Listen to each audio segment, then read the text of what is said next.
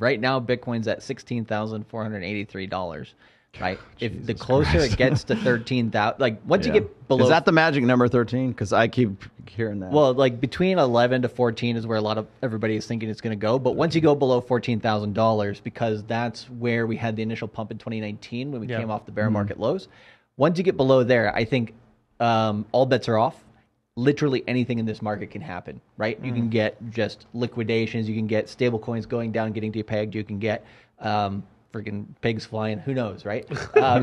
Just like it gets ridiculous. You don't know what the circus is going to be, but you know there's going to be a circus in town, right? Over the next few months in crypto. And so, once you take your stable coins, like you said, and you use them to buy.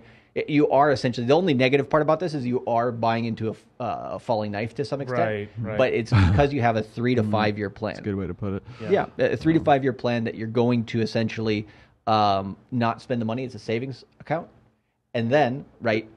This is so crazy. You were literally saying what like this guy next to me at the craps table was saying. Dude, I mean, it is a casino to some extent. Hey, man, right? craps is the best odds in the house. Just saying. Hey, shout out But to anyway, me. Take it from a guy who's worked in casinos for Anyways, most of his life. yeah, the last bit I wanted to say on that essentially was just then you take your keys of your coins and you take them off the exchange. So once your coins are off the exchange, then you don't have to worry about, okay, is there contagion risk for stable coins getting depegged? Is there contagion risk for my centralized exchange? Well, I don't care because I already have my coins. Right. So like right now it's essentially like it's a little bit like Indiana Jones. It's like I want to make sure I have my money, but if it's in the bank, if it's in USDC, if it's in all these other things, it's kind of a figment of your imagination. But if it's in Ethereum or Bitcoin and it's in your own possession, then it's real. Because it's in my opinion, like that's the only real money out there right now. Because it's because there's so much money being spent to keep those systems alive on both Ethereum and Bitcoin that they're pretty much immutable to a very large extent, except like if there's some massive thing happens. But